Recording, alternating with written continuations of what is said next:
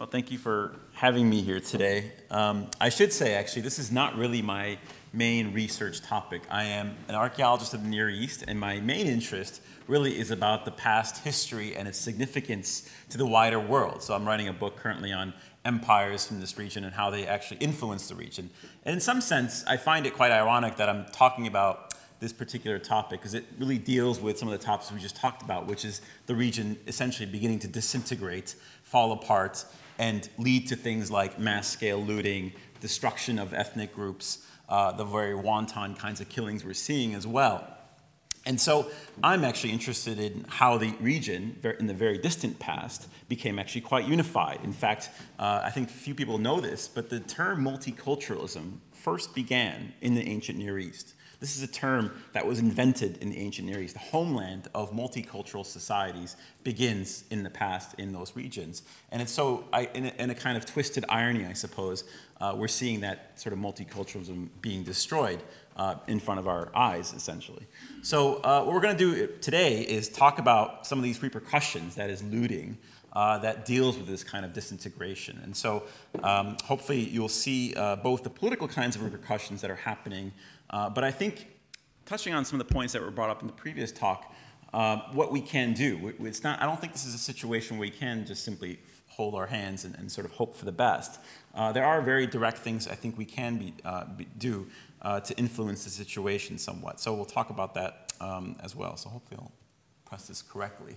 So let's talk about some of the key events, just as a quick background before we get into the main sort of parts of the discussions. So obviously since the fall of Mosul, which has kind of been seen as a kind of hallmark moment, if you will, for Daesh or ISIS, we've been seeing all these headlines, in particular about the kind of looting events, the kind of this destruction that's happening in the region. In other words, we're seeing this kind of headline banner or sort of headline grabbing kind of information coming out almost on a weekly basis for a while. Maybe it's diminished more recently.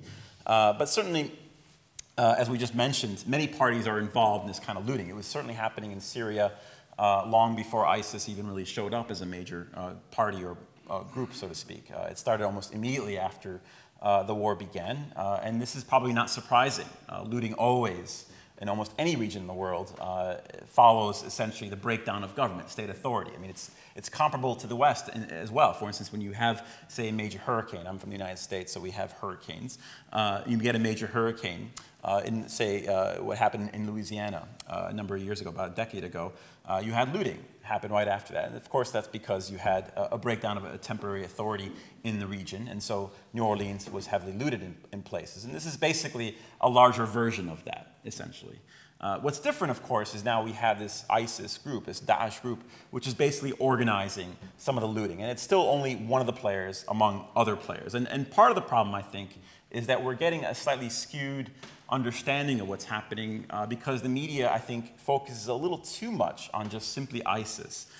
We are actually having a very twisted kind of conflict. We don't really have any good players in this conflict. There are no good sides, and I kind of wish we would see more that sort of portrayed in the press, that basically everyone is doing a bad job in terms of what's happening in protecting Syria's cultural heritage and also leading to the destruction of its various cultural groups. Yes, it's clear looting has accelerated in places since 2014, but really it's a question of exactly who's buying these antiquities as well as the kinds of groups involved. We'll talk about that in a moment. So one of the things we should also discuss is we should separate the idea of destruction of cultural property from the actual looting of objects. One is intended to give a message to us, perhaps a message to the supporters, and we'll probably maybe hear about this more a little later on. But the destruction of things like the famous monasteries, so we have Mar el-Yan monastery that was destroyed not too long ago, the Mosul Museum, the ransacking of the museum, Nimrud, of course, we just saw, Palmyra, of course, the various sites within Palmyra, Nebi Yunus, perhaps one of the first sort of high-profile destructions that happened in 2014, as well as examples. And in all these cases, it was a message of ISIS that they wanted to give, that they're essentially doing their religious duty, that they're essentially destroying these kind of apostate places that belonged to different groups or perhaps even other Muslims. In fact, what's interesting we should note is that most of the sites destroyed by IS or Daesh have been Islamic sites. It's actually the minority of the sites are either the distant or ancient sites or the Christian sites. Of course, they're affecting all these groups, including the ancient past or the sort of heritage sites. But we have to remember IS is causing a tremendous amount of damage to the Islamic heritage of the region, including the Islamic groups that are within the region. So what I like to do is term this kind of high-profile destruction as kind of a ministry of propaganda, a sort of message-producing organization, if you will, of IS. They may not have a formal ministry of propaganda, but essentially that's what this is. So the destruction of the arch that we talked about, the destruction of the two temples in particular, have been part of that message. And so that's not really, that's really falling in line with this kind of showing that they're doing their religious duty by destroying these things, and thus we're supposed to sort of believe that they are doing their religious duty and beginning this year zero kind of sort of strategy, that is wiping out the distant past, starting anew. So we just saw a picture of Cambodia previously, for instance, and that was kind of the same mentality as the Khmer Rouge. Let's wipe out the previous culture, let's wipe out what was there before and start anew by destroying these sort of well-known symbols of the past. And I think that's what this kind of message is being given to us, is displaying. But in reality is a kind of practical end of what IS does. It might be focusing on the main parts, or it did focus when it was controlling the site, on the main parts of the site where, in Palmyra specifically, where you had the arch, the two main temples. So that would have been located, I don't know if you could sort of see the mouse, perhaps, maybe not, but, or is there a pointer, right? So you would have had the main temples, the sort of main parts of the city would have been right here. But a lot of people are not looking at that. All around this city, there are many graves around Palmyra. And those graves have been looted for many decades. You could have found basically little statues, little busts coming from these graves, like this one, from Palmyra, maybe 50, 60 years ago in the antiquities market. Certainly it's happening now as well. And so this is an area that has been focused on in looting for a long time. It has certainly picked up since the outbreak of the war. So before IS showed up, this region was already being looted. And of course, what they're looking at or going after are these sort of busts. They're very portable, they're transportable, that is, they can be moved. The things that IS or Daesh is destroying were things that they cannot sell. There's no value to these things as far as they're concerned. They could only provide propaganda value in terms of a message, but they provide no monetary value. And of course, ultimately, Daesh is essentially a state, or at least acts like a state in terms of organizing itself. So they need to generate some revenue, and those revenues are generated through the sort of indirect tax collection of antiquity sales. And so that's why these areas were potentially targeted. Now, we actually haven't got a formal report of the kinds of damage that have happened in these graves. We don't know how much damage has happened, say, during the period that Daesh was controlling this area. There are certainly some damage, and one can see on imagery some looting holes, but the extent hopefully will not be that much. It's not very clear what the extent is, but we'll probably be hearing about this in the months to come.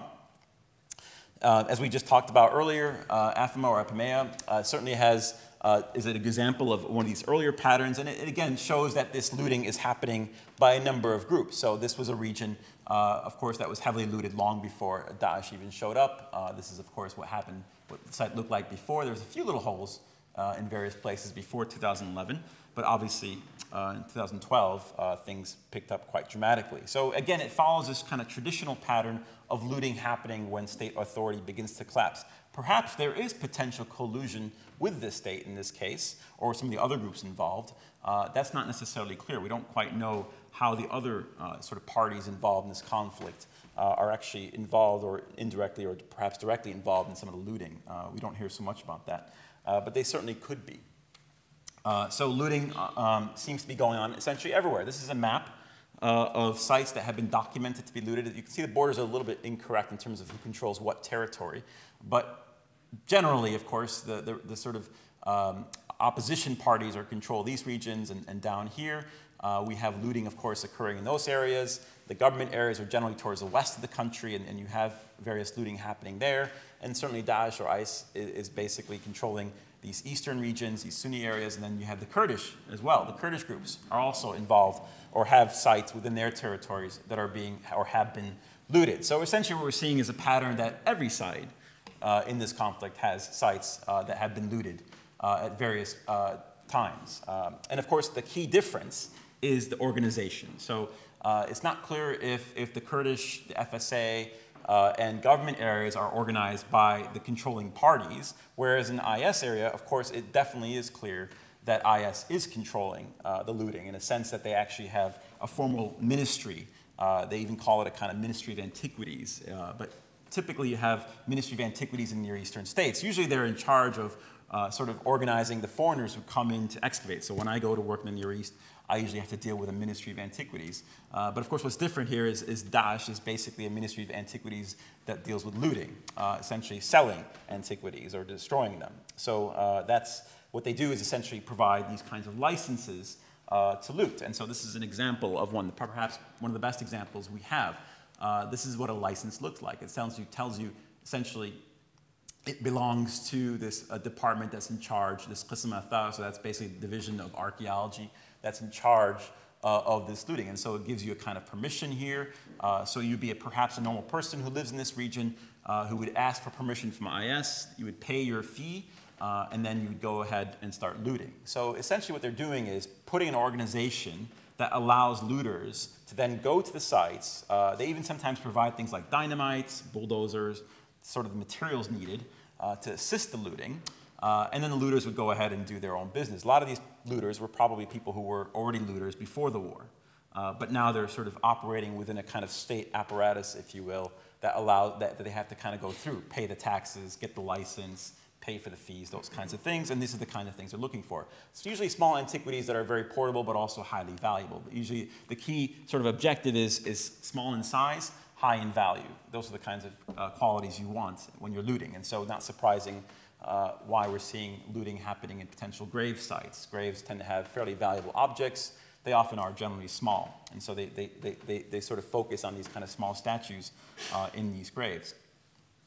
So the big question, of course, many of us have is, what is the scale of looting? What is the sort of level of impact, the kinds of theft that's happening, and how much is actually happening? The short answer is we don't actually really know. We don't know how extensive in terms of sales. The State Department, the US State Department, after doing its raid in Abu Sayyaf, the compounds in Syria last year, about a year ago, in fact, they sort of put out some estimates on their website looking into roughly, using the documents that they seized, roughly how much sales IS or Daesh is making from these things. And they said something on the order of millions, tens of millions, perhaps at most 10 million, something like that, could be something feasible from this. And I think that is a potentially useful number in terms of giving an idea. It doesn't sound like much, but I don't think this is a war where a lot of money necessarily is going into it.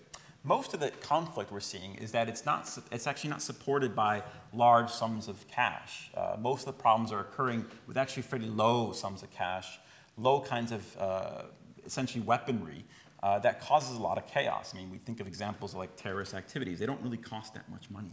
And so this kind of level of money, funding, essentially is not necessary to have tens or even hundreds of millions. So it's a good kind of a way to say it is IS or Daesh is essentially is a rich organization, but a very poor state. But by being a rich organization, they can certainly organize a lot of activity that's quite nefarious. And I think that's exactly what's happening here. But there are other potential proxies we can use. So the US State Department has also put out slightly old data now, but you can see sort of estimates by the US Trade Commission of how much in terms of sales of art, looted art or smuggled art, if you will, coming from different countries. So if we look at Syria and Iraq, we could see sort of, at least by 2013, a sort of upswing, and particularly from Syria, you go from roughly 4 million to 11 million. I don't quite understand how they derive these estimates, so don't ask me too much about that. But at least according to some sources within the State Department, they do seem to suggest that there is more activity of looted, let's just say, art, which antiquities would potentially fall under, coming from these areas. And again, that could be not only IS or Daesh, let's say, but it could also come from looted art coming from the government as well as the FSA area. So again, it covers probably a more comprehensive understanding of Syria rather than just simply IS, which tends to get more of the headlines. Another kind of cursory example, this is from Neil Brody's website. He sort of runs a blog where he tracks some of these things and discusses some of these issues.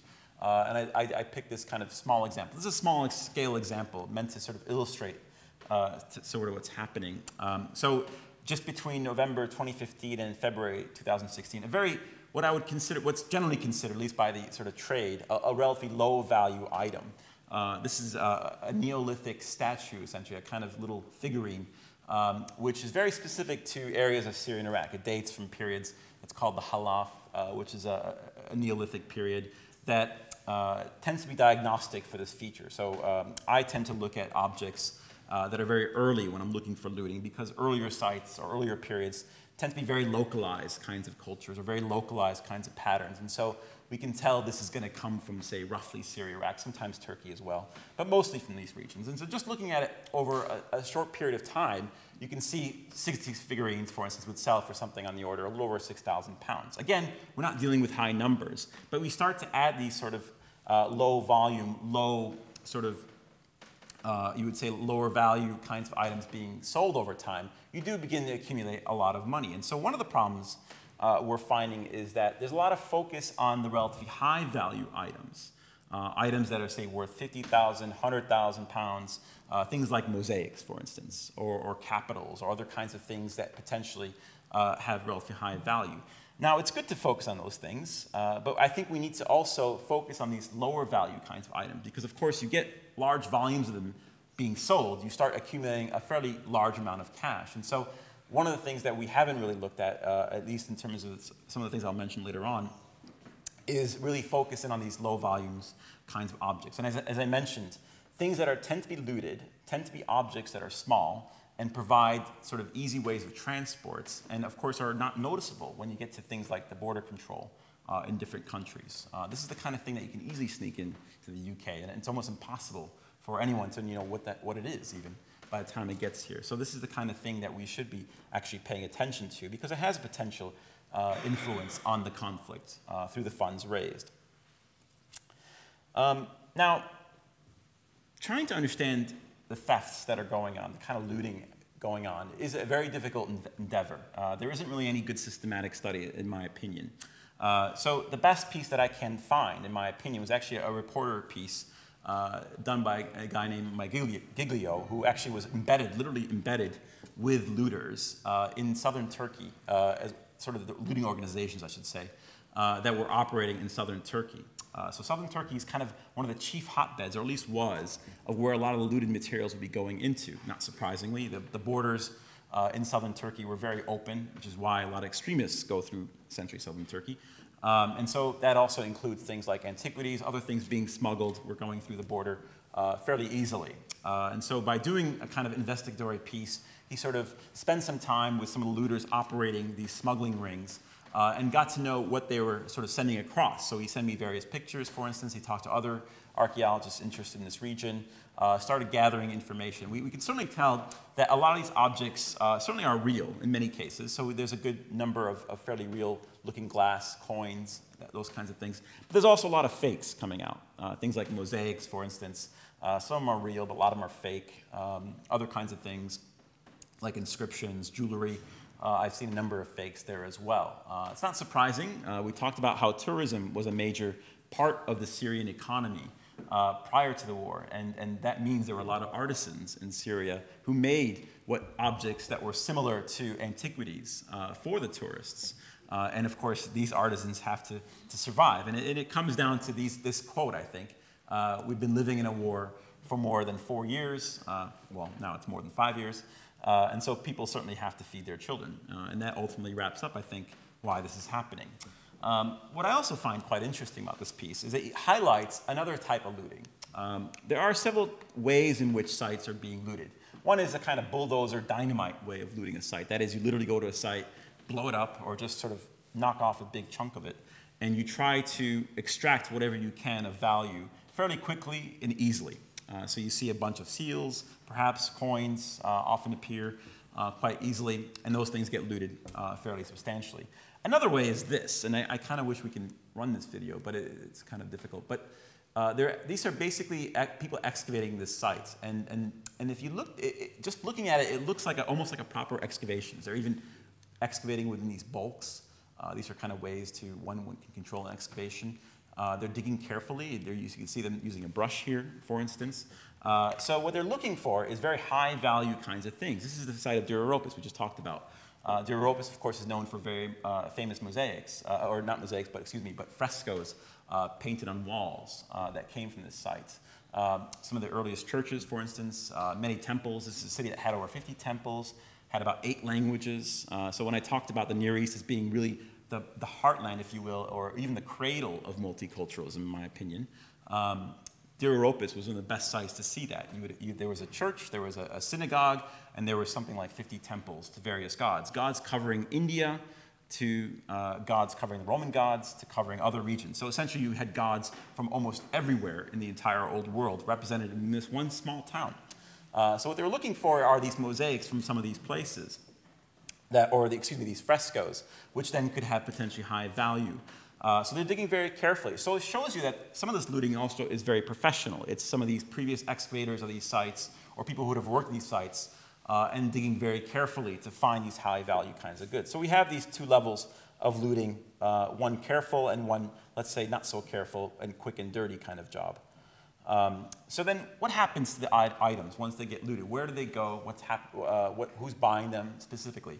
Well, as I mentioned, these border states are the critical place to look. And so that's why Mike actually sort of spends some time in Turkey. And then certainly Turkey has probably been one of the chief hubs. Lebanon traditionally has been as well. The Lebanese are sort of well known for their business acumen, their connections around the world. So Lebanon, certainly Beirut was a major hub for antiquities for a long time, and still is to some extent. Jordan, probably not as much. The borders in Jordan are slightly more tight than they are in the north. So the level of antiquities going into Jordan is certainly slightly more restrained, I would say. And in fact, I had my own experience with this back in 2003, that the Jordanians do actually spend some effort in policing for antiquities. I got stopped. I was in Iraq and Baghdad right after the fall of the regime. And on my way out, I was stopped by the police, and they thought I was looting antiquities because I had some coins from the Ba'ath era, 1960s coins on me. So I was quite upset that these were not antiquities, in my opinion. But at least they were doing their job, so to speak, in that they were checking carefully what kind of objects were coming. So the Jordanians are historically slightly better at policing their borders, I would say, than some of the other surrounding states. So once things go to these border states, what often happens is, of course, is the next sort of set of states. If you look at this map, actually, it's almost like flowing the same kind of routes that perhaps the refugees are taking. That's probably not surprising. I would say some of these smugglers involved in refugees are probably the same smugglers involved in bringing antiquities. I would not be surprised. So they're going to go to the next set of states, so Bulgaria, Romania. There's been a few pieces in the press of objects turning up there. There was a seizure that happened a few months ago of some objects coming from Iraq. They were certainly Iraqi based on the look of the objects, so that suggests they're coming from looted sites in Iraq. And so after that, they most likely then go to the West, the sort of the Western European markets. Germany, Britain, Sweden have been some of the key ones, France to some extent as well, perhaps. We don't know this flow to be exact. This is all somewhat conjectural in the sense that it's following historical patterns, but there are some known examples in these places where things have turned up. So what's also different about this is that the way looting is happening now is quite different from how it happened even just a decade ago. During this last decade, we've seen the rise of social media exponentially growing. This has actually made moving things much easier. It's made the sale of antiquities much easier. You can now basically be on the borders of Syria and Turkey using WhatsApp. You message your buddy in Germany saying, hey, I have this mosaic. How much would you like for it? I have a client. On the other side, the person would say, I have a client set up. He's willing to pay for it. Here's the deal. Now, this kind of sort of a small example is actually what happened in one case from Turkey, where Mike was able to show that these sort of sales would happen through things like WhatsApp, where they would take pictures, send these sort of images and text information about the objects discovered, and then send it to someone on sort of the Western markets. And of course, the Western markets aren't the only one. Some of this probably flows to places like the Gulf. So the museums there certainly potentially are one source, perhaps private collectors. Also East Asia. Japan in the past has been a market, as well as other East Asian countries, and as well as Australia. So certainly there are multiple places where these things can be flowing to. Germany, as I mentioned, is one example of some places where it has been turned up. In fact, Germany has been very good about this lately. They have tightened up their antiquities laws substantially over the last year and a half, I would say, where they've now made it much harder to sell these antiquities in general. So there's been a lot of lobbyists or lobbying efforts by archaeologists there. And so some of the things have been tightening up in that particular country. But to be honest, among all the various markets, relatively few really beat London. I mean, in all honesty, it's a bit of an elephant in the room. So we can see, of course, major auctioning houses, but we also have many small auctioning or operations. Some follow set organizations like ADA, which do a relatively good job in monitoring and also preventing the sales of illegal antiquities, but some do not. And one of the problems that we're seeing is that, I think this is partly where we can begin to be more effective in doing something in the Western markets. It's still relatively easy to sell antiquities here without much regulation, in the sense that you can sell things and not necessarily have much detail about its provenance, its life history. So for instance, there are far stricter laws about selling televisions, or eggs even, in Europe that prevent, or that basically mean that the consumer has a right to know where those eggs or televisions come from, right? So when you have a barcode, there's some kind of legislation that tells us that ultimately, if I had to find out where that egg or television came from, I can do that. We don't have that for antiquities. There's nothing like that. So when something is sold to you, oftentimes you basically have to believe the word of the seller.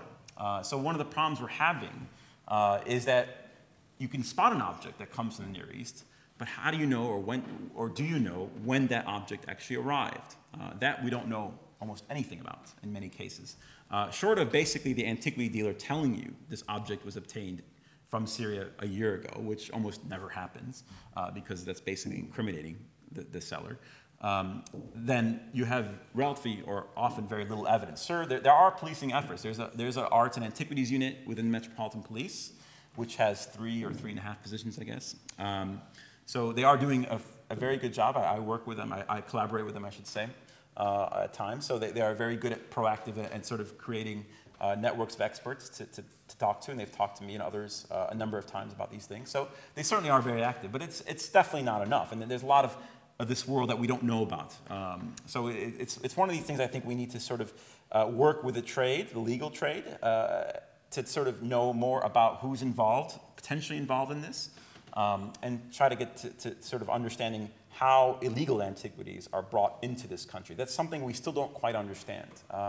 We hear a lot from people in the trade saying that it's not coming into the market, it's barely there, and there's maybe some truth to that. It's not coming in huge droves. Historically, we know what generally happens is that when objects get looted from a country, they don't often get sold right away in a Western market or in a market. They usually wait a while. They put them in storage for some time. They maybe wait 5 to 10 years, and then they begin to flood the market. This is actually what happened slightly in terms of the 2003 Iraq War. Some of the things that were looted in 2003 did not appear in the market until about 5 or 6 years later, they began to appear. So there's kind of a wait period, particularly if a story or news is very interested in the topic. So in this case, we have a lot of press interest in objects coming from Syria and Iraq. And so the likelihood is that we're not going to hear very much, or we're not going to see very much objects being sold openly from these regions, because of course it would almost be very stupid for a dealer to do that. So that's what we think is happening. There may be a period of time where these objects will sort of wait in storage, if you will, and then begin to appear on the market more openly, perhaps, or perhaps just go simply directly to buyers who are already pre-established using social media, as I talked about in the earlier example that I gave. So as I mentioned, some of these kinds of things that are used by some of these deals, WhatsApp, Facebook, eBay, you find lots of things from the Near East on eBay. Again, all the problems with particularly eBay is that you don't know when these objects came. There aren't rules about displaying what's the life history of these objects. So I can go on eBay and say, that's a Near Eastern object. That's a Phoenician-looking glass, for instance, or a seal that comes from Syria, most likely, from this period. I can identify that as an expert, but I cannot tell when this object arrived to a certain location and when it was obtained. And so these kinds of lack of forcing the dealers, the sellers, to disclose this information, I think creates problems in that we don't actually know enough about the life history of these objects. And I think that's where one of the key loopholes, if you will, one of the key holes that we have in current legislation is that there just isn't enough requirements for all objects to be clearly disclosed to us in terms of their life history, their provenance, and when they came. And in cases where there is information, oftentimes it's information that doesn't seem very well of high quality. So it looks like a piece of paper that someone literally just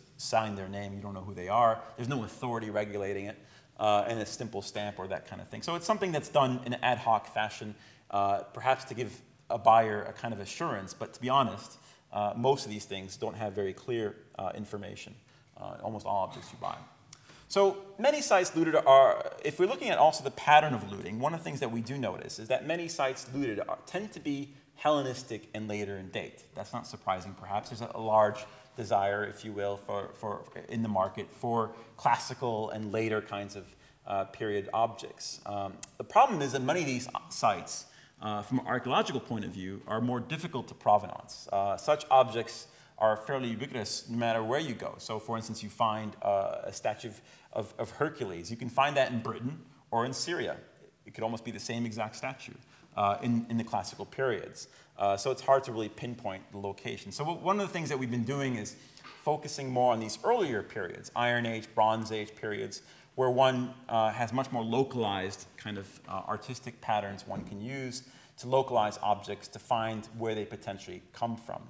So again, the burden of proof of looted items is not on the antiquity seller. It's often on us, people who want to know if there are objects that are being looted, and that makes it a bit of a problem as well. So cylinder seals are one thing that I look for, because these objects are the exact kind of characteristics that I talked about. Small, portable, oftentimes can be of high value. You can buy a seal for something 5,000 to 6,000 pounds in places sometimes much higher. Some seals are worth far less. They vary in value. Tablets, cuneiform tablets. This is a kind of writing system, Akkadian, which was invented 5,000 years ago. Writing begins in this region. So this is the kind of writing style that was invented. So tablets are, of course, of high value. Sometimes they're mundane kinds of tablets that talk about economic transactions. Sometimes they're very valuable. They tell you stories that have parallels to sort of biblical stories, perhaps, or even other kinds of stories. And so they can be quite valuable. Proof of when they were taken, once again, is usually the hard part, proving whether in this country for 100 years, 10 years, 5 years, we don't know. Now, in terms of specific cases where we know some objects have been coming in from Syria and Iraq, I can talk about a couple where I've been involved with. So one was a case where I was involved with a local sort of port authority that seized a container item full of mostly, I would say, antiques, not antiquities. They were objects that were probably dated last few hundred years, gold, jewelry, necklaces, that sort of thing. But within that container, there were a couple of objects that were quite old, in my opinion. One of these was a bracelet, probably dates to about 500 BC, something like that. As you can see, a bronze sort of bronze copper kinds of bracelet. And then you have to the right this sort of base. I'm not quite sure what it is, to be honest, but this sort of base that was found, which may be Iron Age or later. So in these cases, it looked like antiquities. The Port Authority informed me that it came from Syria, which should have been, I guess, a red flag. And they stopped this container, and they sent these pictures to me. And I said, yes, please do seize these objects, because they look like they're ancient, basically. But in this case, what do you think actually happened? Well, it was released. Lack of evidence cited as the main reason, which I'm not quite sure what the lack of evidence was. So these items were eventually let go to the person. And by the way, the person who was importing these objects was a known antiquities dealer, even though a lot of the items were actually antiques, not antiquities. Nonetheless, they were going to this person due to a lack of evidence. So one thing that opened my eyes, I think, in this case, is that customs in this country doesn't actually work exactly the way the customs I was used to. Customs in the United States had a much more policing authority. And I know there are laws in this country where customs can essentially act with some policing powers. But generally, customs is treated as part of a revenue service. And so, therefore, there is pressure, it seems, from what I can gather from talking to various individuals, on releasing items without very substantial evidence, essentially. So there's nothing like ICE. ICE is an organization, for instance, in the United States that is a kind of policing authority within customs. They have the power to seize, and they often are very active in seizing objects. So in the United States, for instance, I'll give you an example. In 2003, after the war there were also cases where customs did call me about objects that they had stopped. And they were very active in seizing objects and taking them away from sellers. And so we know that, at least in the United States example, they were very active in taking objects. So one thing we've seen is that perhaps there needs to be some updates there in terms of the laws and the kinds of policing powers customs at least applies. Maybe in practical sense that there isn't enough police push going on in terms of the custom activities. I'm not sure. But this is something that has kind of opened up my eyes. Maybe we could discuss it later on. Another case, which was, I think, featured in this Channel 4 documentary that came out a few weeks ago, is this lintel. This is a lintel that was in a shop in New Bond Street area, which was mentioned by the owner. The reason why we knew this was from Syria happened to be because the owner said it. So remember I mentioned that the sellers do not have the burden to really provide that much proof to us. So you have to basically wait for them to slip before we can move. And so in this case, the owner actually mentioned, oh yeah, this piece is from Nawa, Syria. Nawa, Syria, of course, is in a region that's now currently under conflict. It's under current FSA/Nusra occupation, but it's within the borders of also, or near IS area. It's also near the government area, so it's one of these conflict kind of places. This derives from a Byzantine house, it seems. It's a lintel, so it would have been a decorative piece along the top of a wall. And this is one of the publication pictures from the 1930s. I should probably point to it so you know what I'm talking about. This piece right here is from the 1930s. This is the picture of the item in the shop. So this is basically taken, I think, in November last year. So it's the same object. You can see it's been broken. There's another picture from the 1980s of this object, which was found, I think, as well through an Interpol site. And it shows you that, of course, one, this item is published. Two, the image of the 1980s that shows the same object proves that the object must have been looted. By the 1980s, Syria had very stringent antiquities laws. You cannot remove known monuments. You cannot remove archaeological sites and export them. There are very strict laws in most of these countries. So Syria certainly protected its antiquities, at least in terms of the laws, prior to the conflict. And so this certainly would have been an illegal removal if this item was sold. And it seems to be in the case, since it was present in Syria in the 1980s, it must have been removed illegally. So that's another sort of example of an item that's been looted and brought here. Once again, we still don't know exactly when it came. It could have been pre-2011. Probably was pre-2011, in my opinion. But this is, again, showing you the problem. We don't have enough information of pinpointing the dates. And we only knew about this because the shopkeeper essentially slipped. We wouldn't have known about it otherwise. But it gives us an example of the kinds of demand that potentially exists in markets like London.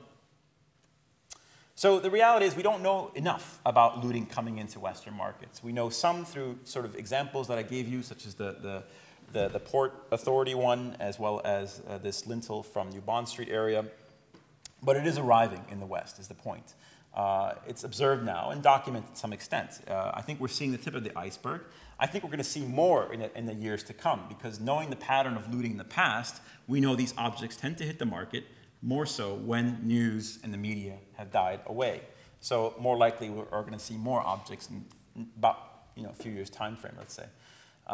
We don't know the scale is another issue. We don't know how extensive things are being brought into the country currently. We're likely just getting a small part of the story. So in the end, it's not hard to sell antiquities. You can see it's very easy to bring small objects, small sort of figurines, sell them perhaps for low prices. These larger objects even are getting through, like the lintel, for instance. Clearly that could have been stopped if people were aware what it should be or what it was. So you have to get greedy, basically, or do something really stupid, similar to perhaps what the shopkeeper did, maybe unknowingly, or simply making an honest mistake. I mean, I think actually in this case of the shopkeeper, I don't think he necessarily knew the item was looted. So it's possible that people are making honest mistakes in selling these things. By the time these things move through many hands, from point of origin in Syria to the seller, it's not necessarily clear to the seller, the one who's selling it, the object, to someone buying it, that this object necessarily was looted. It may have been obtained, as far as they know, in a legal way. So once again, we don't have the documentation, life history of objects, so it's impossible to really know what's happening to these objects. So I want to talk about some positive things that are happening.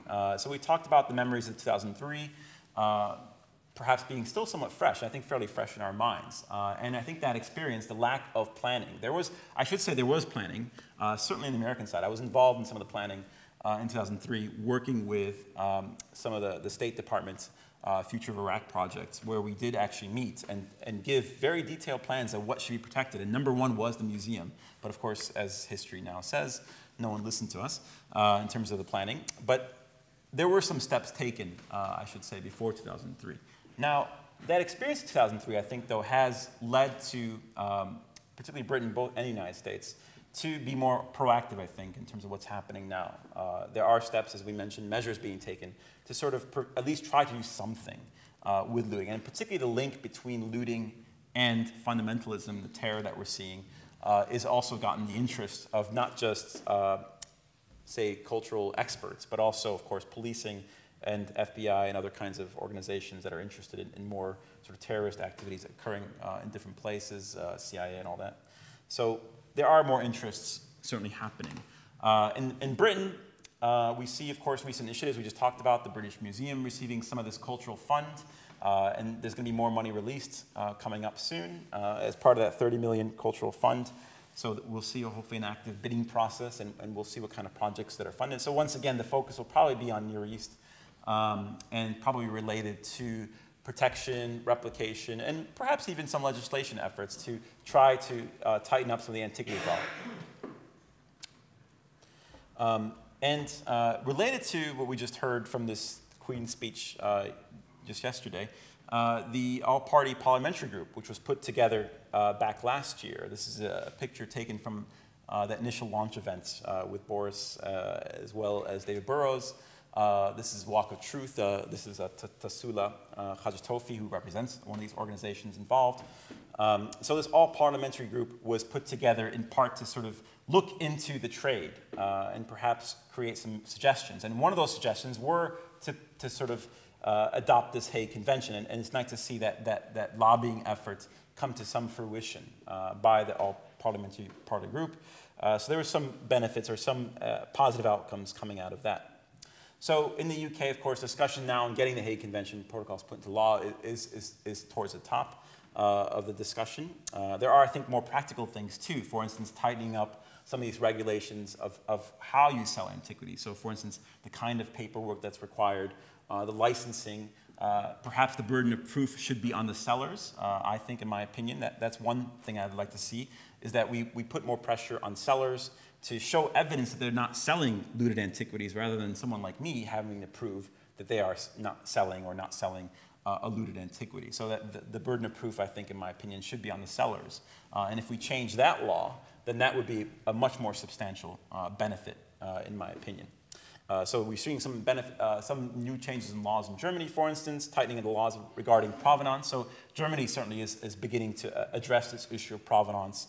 So I think we need to begin to do that as well. So this quote this came from a newspaper. That's why I got this sort of egg example. It's easier to provenance an egg than antiquities currently. And so we need to change that, I think, that dynamic. So legislative acts, of course, are good. They should force dealers to provide convincing evidence of where provenance, or even having the licenses of selling these things, should be done. But the reality is, let's face it, even if all these laws got passed, including the Hague Convention, is that it's still going to be hard to enforce these things. Criminals will always be criminals, and people will always do bad things, I suppose, or stuff will always happen. But the point is that we still need to sort of do something else, I think, more than just creating laws. Laws take a long time to create, they take a long time to implement, they're often poorly implemented in cases. So there are other things I think we can do. So I think social stigma, something as simple as that, is actually quite effective. And perhaps the best example I can think of is the blood diamonds stigma that was created a little over a decade, or more than a decade ago now. So in this case, it did dent some of the trade, not completely successfully, but some of the trade certainly was dented. This idea that people selling diamonds had to make clear where they're getting their diamonds from. I think this is something we can do for antiquities. We should make it clear that people who are selling antiquities should make it clear where they're getting their objects from, when they got their objects as well is very important, and how they got their objects. So a kind of stigma effect, if you will, a campaign, if you will, I think could be potentially more useful. Certificates, perhaps, so you have, for instance, companies now that sell diamonds use certifications that indicate that they obtained diamonds that were not obtained from conflict regions. So I don't see why we can't do something similar for antiquities, a kind of certification process that has a proper authority over it, so it's certified, truly certified, that these antiquities were not obtained from a conflict region. So perhaps this, if the Hague Convention gets passed, that's something that could be a way to implement the Hague, is by having some authority to sort of implement that there are certificates that certify objects are not coming from conflict regions. As we saw this sort of arch, whatever you think of it, in Trafalgar Square in terms of the Palmyra Arch. Again, I think it's useful because I think it brings attention to the issue of Syria, its antiquities, as well as Iraq, and how it all relates to current events. We talked about the refugee crisis, and I think this ties in with the refugee crisis. Funding of activities that relate to violence that are coming through antiquities will, of course, lead to things like refugees. And so we do have to tackle this problem because it does affect what's happening in Europe, and certainly discussion about leaving the EU and those kinds of things are actually indirectly or directly related. Antiquities monitoring. So there's a lot of I would say, bottom-up efforts. One organization, in particular, Walk of Truth, is very much involved in this, where they're trying to create a globalized network of common people, basically normal people who are aware of antiquities being sold in given places. They provide tips, almost like a hotline you would with police. So for instance, think of crime watchers. So they even call it a kind of cultural crime watchers. So in a kind of crime watchers program, if you receive a tip, you can send that tip then to the police. The police can have a chance to react. A case is created, and then they begin to investigate particular things. So these kinds of things, I think, are initiatives, if you will, are very good because it empowers people. It brings in communities, including some of the people from the region, so Syria and Iraq, where the refugees are coming. They are probably, as I mentioned, some of the smugglers for people are probably the same smugglers for antiquities. Perhaps some of the refugees may actually be knowledgeable about antiquities being sort of smuggled through these routes, so that perhaps bringing them into the conversation might actually be quite useful to this in terms of putting them in a position where they can begin to divulge more information about antiquities they may have spotted. Those kinds of examples, I think, are potentially proactive and useful kinds of results that can come out of what's happening.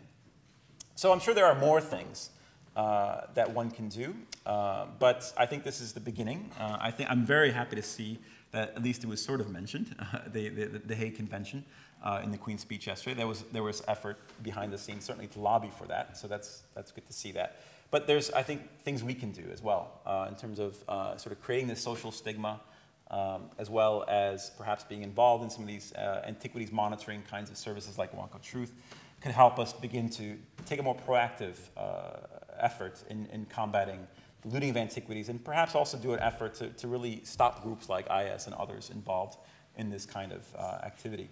So thank you for your time, and hopefully we'll have a nice discussion.